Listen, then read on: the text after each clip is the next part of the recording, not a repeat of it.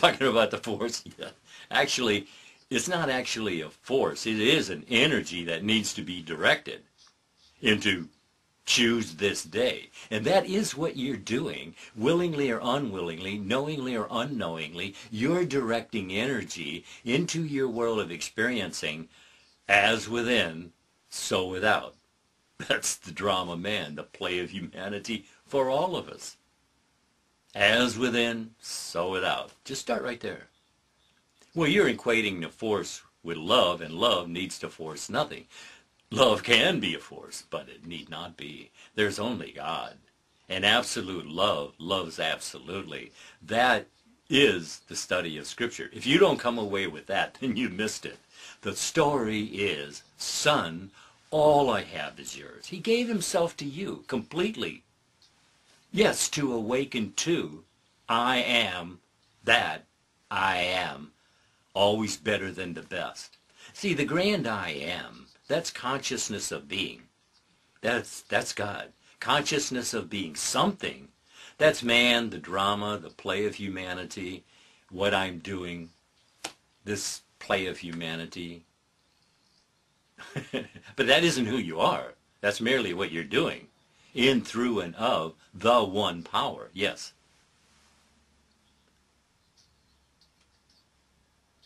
Would you now take control to actually direct your thinking and feeling? Which is how you are directing the power through your world of experiencing in your everydayness. And the subconscious mind is the producer. No, it's not here to debate anything or take issue with you. No, it's not here in any way to change what you're thinking feelingly about, but only produce it. Well, you're warned many times to be aware. To be aware of what it is you believe, because believing is receiving, and that's rather it's good or otherwise. And if you believe it's a rotten place to live, well then that's exactly what it will be for you, a rotten place to live, even if it isn't for everyone else around you. Look, there are those who live in places that we here in the United States would consider just utterly unacceptable. But yet, there are happy people there. And I said that, and some people said, well, that's because they don't know anything. Yes, in a sense, you're right. Because there is so much that they don't know, but then there's so much that we don't know either. Well, we're totally unaware of. Well, the more we do know, the better our lives will be, I assure you. Because the story is, yes, that's the drive. That is the drive. Desire. I mean, why does it say theater and not church? Because you say it sounds like church. It is theater because it is in the theater of mind where it is we do our work. And I can talk to you from a first-person experiencing theater. And it does sound somewhat different, but actually it really isn't. It's a first-person, present-tense experiencing of what the message is to everyone. And the message of Scripture to every child born of woman, religious or not religious, you're a thinking, feeling being. And the message to all of us very simply is, do a thing. Do a thing. What thing? What thing are you doing? That's the thing you're doing. And if you want to do it differently, then you're thinking ahead of your evidence. So, have a new state. Have a new mindset. You're thinking from a new state because it's coming through you. It isn't coming to you. What is he saying? Yeah, I know what he said. I know what was said. He said that as you think you are. That's what Jesus said. And that's what was said to me. And what was said to me is that all things are possible to those who believe. And what you're hearing about is looking for something better. And better is being offered.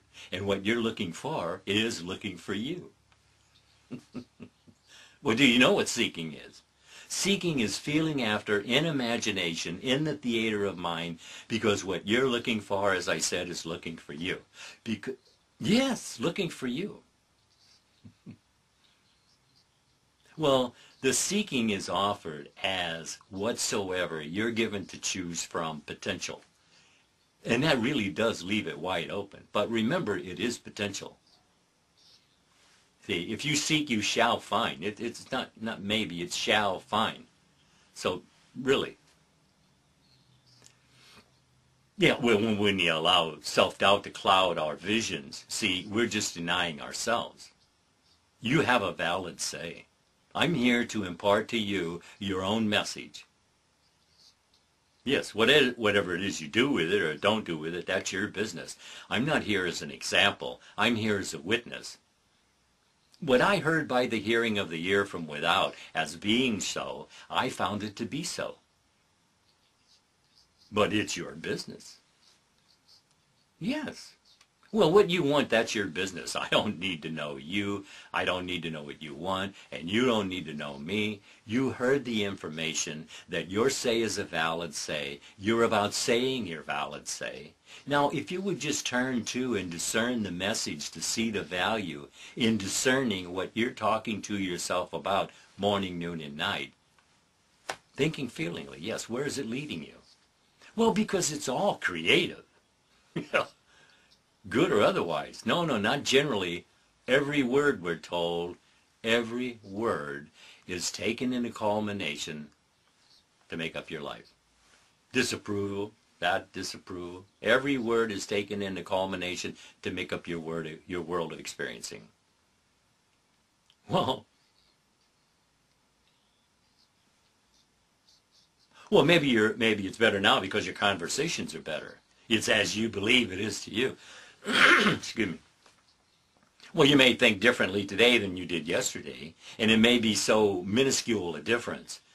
I mean, but it may be monumentally small. But if you'll take notice, it is still operating in, through, and of the one power. Well, we're told that we're denying ourselves. All denial is self-denial. Well, from your question, I think you misunderstood. I didn't say this is a message for you. I said this is a message from you, to you, for your awakening. Arouse thyself, O Lord, why sleepest thou? I mean, why tell us that? Why do we need to know that? Oh, the message is very clear. Your imaginal activity is saying to you, I go and prepare a place for you. And when I have prepared a place for you, I will return and take you with me. It is all imaginal. Yes, this whole drama, man, is the self being pushed out through assumption into the world of yes, a wonderful human imagination is God himself, the all things to all. Yeah, well, if he didn't do it, it wasn't done. That's the message to all of us. I am with you always. I will never leave you. Omnipresence. Are we not told it's the shadow world? Yeah, just a shadow of a virtual reality. You are the reality, dreaming the dream, and you're given whatsoever as a potential to choose from. So you do have a choice. It can be a dream or it can be a nightmare. Choose this day. And if it has become a nightmare, then you're given choose this day. Well, I know you're all conditioned, hypnotized, mesmerized, born into this ongoing drama. We're all conditioned to what's ongoing at the time we enter in. But then it is up to the individual when we reach that age of reason, whatever age that is, when you really start thinking for yourself first person. Well, it's no more just hearsay. You want to know first person. I was resolute to know first person. And if you're resolute to know first person, that's the beginning of awakening. To ever greater degree, yes, resolute to know first person, present tense, seek and you shall find is the word. And shall find what? New life, new lifestyles. There is, you can, whatsoever. This has already been provided for you to choose this day. This day. Do so consistently, persistently. Better than the best. No, there's no void. Infinity is always effective, is always in operation. Just try not to stay in one place too long, because then you get that nuisance factor in mind, in imagination. Yes. Oh, don't just be wanderers. You hear the message, you say you agree with the message, and yet if you don't invest in yourself to actually operate what you say you believe, well, then you're missing out. Well, I've achieved it many times.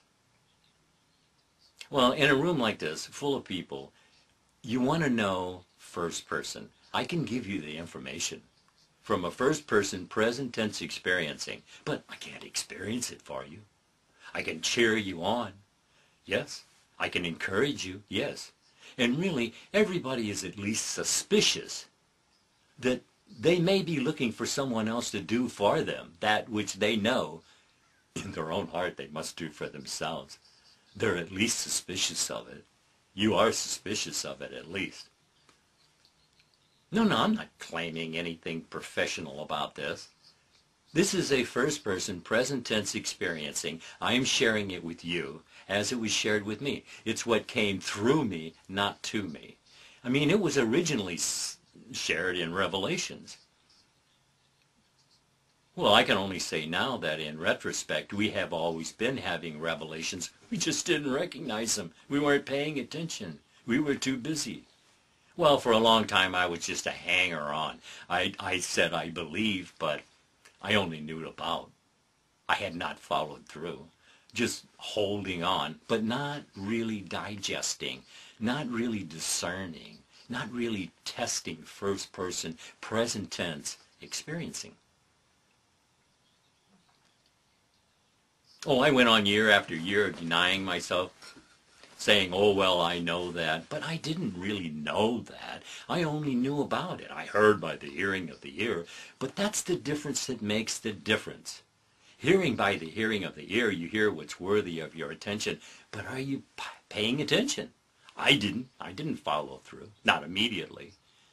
Oh, that lazy-mindedness, that double-mindedness. We all suffer that in varying degrees of intensity and intent.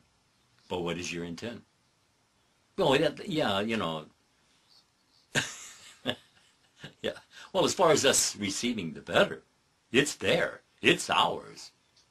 Other than what it really is what we expect, because what you expect, that's what you get, but that might not be what you wanted. Well, that is unless they happen to be the same thing. And if they are, that's wonderful. Expand, expand, expand. I mean, you follow the idea. Well, you found the secret. How mind works. Desired change. And you're on your way. Better life, better lifestyles. That's what's been promised to you from the beginning. If a man would order, his conversations are right, he's told, you would be shown salvation. The answers, the solutions, yes, that's what the art is. Ordering your conversations in accordance with your dreams. If a man would order, his conversations are right, he would be shown salvation. Well, discover even for moments at a time that your world is actually yourself pushed out. I mean, it is available for anyone, everyone. It's not about ability, it's about willingness. Are you willing? Well, the inheritance you were given. Son, all I have is yours. That's the inheritance. God gave himself completely. Well, through the imagination, man is pushed out into the world of experiencing. Understand, it's all one power. Not lesser power, excuse me. Well, lesser powers only seem to be. If it's less than one power, then it's all an illusion. This power, yes, one power. This, excuse me. Well, what we're calling reality, this drama man, this play of humanity, is only a virtual reality. You are the reality, right here, right now. Yes. Well, this is about who you are, reality, your spirit. Everything out here, we're told, is secondhand. This isn't reality. It's only what reality is doing